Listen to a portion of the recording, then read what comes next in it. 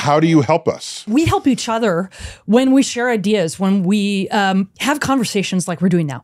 So for instance, I was just talking about Mach. He was an important influence on Einstein. When Einstein wrote an obituary that everybody read for Mach, he said, one of the reasons I hold this person in such high esteem as a physicist is because he kept asking about what is the proper goal of science.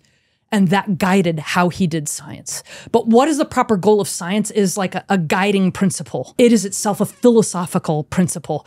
The same as we might say at a more intimate level in physics, like that choosing something that's parsimonious or beautiful or simple or whatever. There's no reason why the earth should, or why nature should give a damn about those principles. About our aesthetics.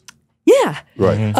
In fact, that nature is uniform at all is something you have to assume to even think science is worth doing in the first place.